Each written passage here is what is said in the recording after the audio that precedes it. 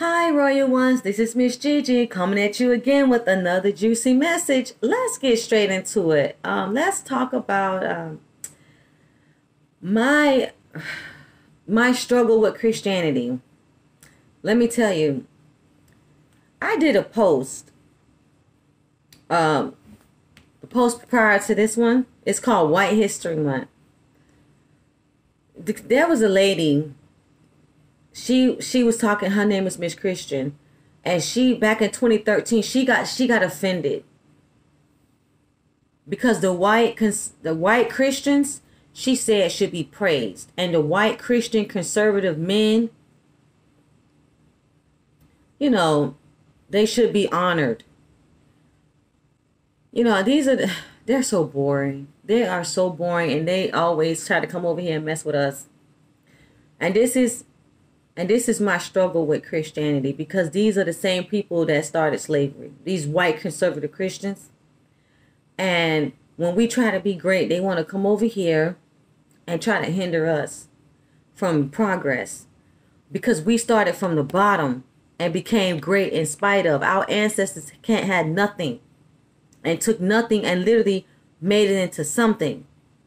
And they struggling trying to be great, but they have everything. Because of their pride, their ego, their envy, their jealousy, their hatred. Once you have all of that, you can never become successful. You can never be great when you harbor all that inside of you. You get sick. You get illnesses and diseases when you have all that resentment in you. And I want y'all to look up Mr. Willie Lynch, because he gave a speech to other slave masters to try to use the psychology of the King James Version of the Bible, which is the Christian concept, to control the minds of the slaves and to keep them in control. And they want them to, King James wanted us to take, they said, obey your slave masters as you would obey Christ. So, and you would look up to the white man as a God, because that's what the Bible said. The Bible was written by man, not God.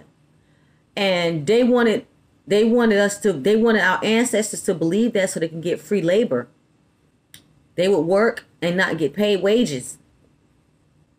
And those who didn't believe in Christianity, they would beat them and burn them and lynch them and mutilate their bodies and rape our children and get the children pregnant at the age of 10, 11, and 12 years old. What kind of God would allow this? That was my thing. And that left a bitter taste in my mouth, in the back of my mind. And that's why I became in love with my African spirituality, because it embraced the power and uplifted me to become one with the Most High. And it never speaks of inferiority. In fact, it prevents people from dominating you. And they gain energy from crystals and the sensitivity for different energies around from different people. And, they would think deep, and they would astral project in dreams. And they would project, from the powers on their minds. And they would be flying like Superman. Superman was the first in Africa. He was the first man to fly. They would do this from the African spirituality. So the white people, they knew this. And when they came to Africa, they sought to take the powers. And they called it evil. And they called our spirituality witchcraft. And they defined it this way: and you go to hell if you believe in this and practice this. And so they were afraid of it. And the black men, they were afraid of the emotional highs and lows of the black men. It scared them. And so they killed them off, and they sold them off and separated them from the women and children. And the crystals were used as awareness and strength. And this is why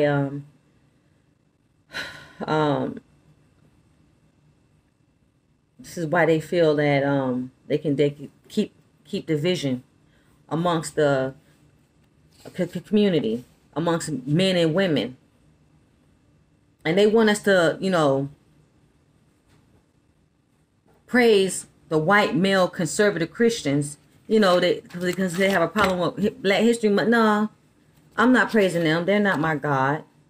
These are the ones that enhance slavery. Like I said, they did it for power and the attention. They want all the resources. And they forced Christianity on our ancestors. And they were forbidden from practicing a spirituality, which gave us, the power, which is hoodoo and voodoo. And it gave our ancestors boldness and confidence. And like I said, they raped and beat us and forced us into slavery and manipulated our minds through Christianity. They wanted our ancestors to worship and believe in Christ and obey the words of the Bible. And, obey the slave masters. And this blonde-haired, blue-eyed Christ was actually a pedophile in the Catholic community. And the Catholics, they had to worship something. They didn't want to worship the pagan god of Saturn. So they chose that blonde-haired, blue-eyed white man. They mistreated the thing is, they mistreated our ancestors Monday through Friday. And then on the Sabbath day, they rested and they preached the word of God to prevent manipulation and control and anger amongst the slaves. So they had a slave. So they chose to be ahead of all the other slaves, which is a minister or a preacher, to keep the slaves in order and manipulate their mind. So if you can manipulate the mind, you control where the body would go, which is the concept of the King James versions, which is why Willie Lynch praised him.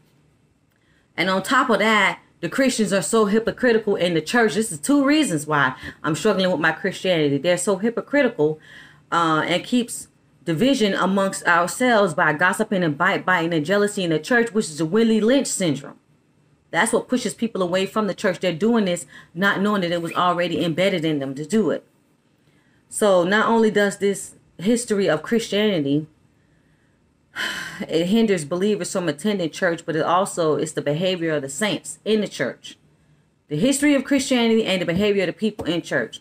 Now, these are the methods that designed to keep us mentally weak as a religion.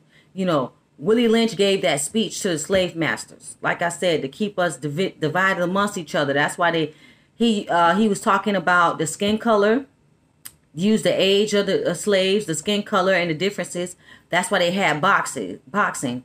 And so they would praise them as not only as entertainment for the slave masters, but also to keep division and jealousy amongst the blacks, so that they will praise the champions.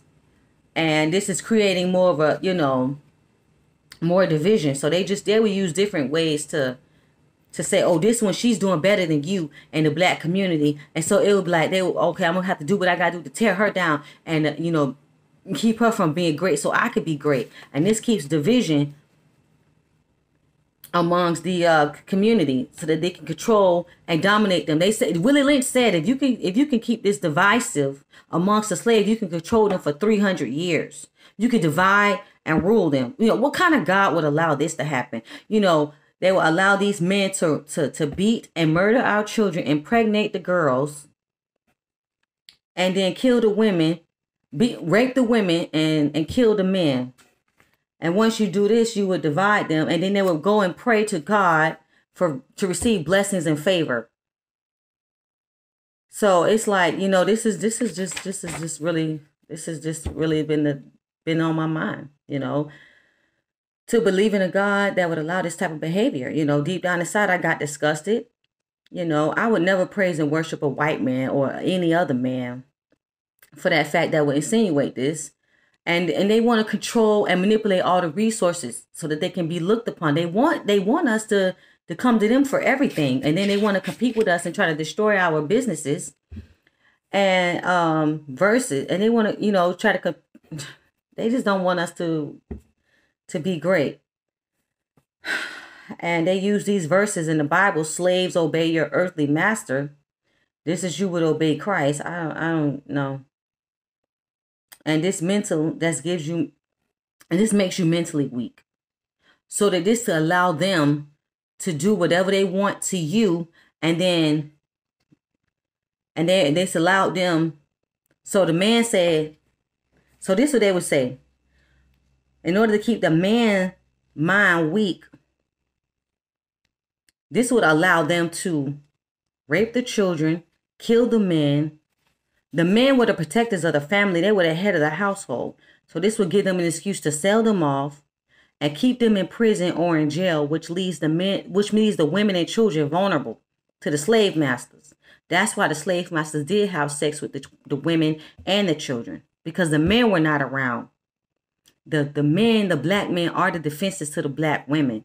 So in our minds, we have to obey the slave masters as we obeyed Christ. And so the black women and the black children would treat the white man like a god, which will make us feel inferior to them, and we would have low self-esteem. So, but our spirituality gave our black people, our ancestors, power to control ourselves and let no man dominate over us, and this made them fear us. So they would use guns and other tactics to steal our ways of life, our medicines, our spirituality. They call it witchcraft. They call it voodoo. They call it evil. And a lot of white men and women are now into witchcraft and voodoo and spirituality and astrology, as whereas before they was scared of it. They didn't believe in it. You know, now they flipping over tarot cards, astrology. You turn on YouTube, you turn on any other voodoo hoodoo, you can see that, you know, they're in there. That now the whites are doing it because they watched our black people. They gained the wisdom of how we operate in our spirituality, and they turn it against us to control and manipulate the resources so they can be better than us. They always compete with us. And they want to say there's a place in hell for people who practice this. Really? Who wrote the Bible? And the Bible said there's a place in hell for people who practice this. Who wrote the Bible? Man or God? King James was a man who gave advice to Willie Lynch, which converted our ancestors, forced them to believe in Christianity, saying they're going to hell if they don't believe it, or they would kill them and beat them. This is, you know, some of the reasons why. But I am a child of God, you know. 98% of the racists in America are Christians. Like I said, that burned and beat and raped our people and forced them in slavery. And they did this. And they had a nerve to open up the Bible on Sunday and ask for blessings and forgiveness. And they do this all week long. This is my truth, and this is my struggle with Christianity. And these white conservative Christians who forced this religion on our ancestors, who have a problem with us celebrating Black History Month, you know, it's become second nature to them to say, oh, that's racist, oh, that's discrimination, because that's what they're guilty of, you know. And a lot of our blacks in the community, they don't know their roots, or they're not even interested in learning where they come from in Africa. You know, they need to delve more into the royalty of the DNA. And our strength and power comes from our African spirituality. And yes, I was raised Baptist since I was 10 years old. But because this is the history of Christianity, this has been my struggle with religion. Because they're trying to throw shade at Black History Month and say it's racist. That's what they're saying. They keep saying that this whole time. You know, but they started racism first. They started racism first and discrimination by suppressing our ancestors, by suppressing our people. You know, that's guilt in your mind. There was a white woman who wanted to play Harriet Tubman. I mean, we can't even have that, really? I mean, seriously, you want to play Harriet Tubman? That's sick.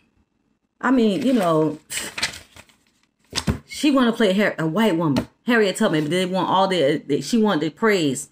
She wanted the success. She wanted the money. She wanted the advancement. She just wanted the attention. She wanted the notoriety, because we're giving our people notoriety in the Black community. So the white woman wanted to play Harriet Tubman. I mean, they want to be gods. They want to control everything. And God has a funny way of showing them that they can't. You know, they don't want us to know that we're great. They want us to look up to them for everything. You know, our spirituality gives us power. It never speaks of weakness. It never speaks of inferiority. It speaks of empowerment, strength, wisdom, and defense. You know, I celebrate the great resignation. Quit and become your boss's competition. You know, don't work to make them rich. You know, you have the wisdom to control and operate the day-to-day operations of a business. You know how to do this shit in the industry. Do it. They want to mistreat you because they're racist. They don't like you because of the color of your skin. They want to compete with you for the managerial positions in the company because they despise you. They discriminate against you. Don't get mad. Quit. Use that that wisdom and knowledge and frustration to outsmart them, outthink them, outlast them. And because when we judge and bicker and fight amongst each other, that black on black crime, that's actually the Willie Lynch syndrome, stupid. So don't hate on me, don't hate on each other. That's a tactic that they're using to keep African Americans division, the psychological chains, with this inferiority mentality, which eliminates the strength and numbers that would otherwise come from unity. All they want is the wealth. They don't care about nothing else. So we got to understand that, the King James Version of the Bible been edited, altered over 30,000 times. Come on now. I still believe in, but this is just my God honest truth about my struggle with Christianity. Those are my two main reasons. Meet me in the comment section. Let me know what you think. Don't forget. Thank you so much for listening to this message. Don't forget to comment, share, like, and subscribe. Love, hugs, and kisses. Bye.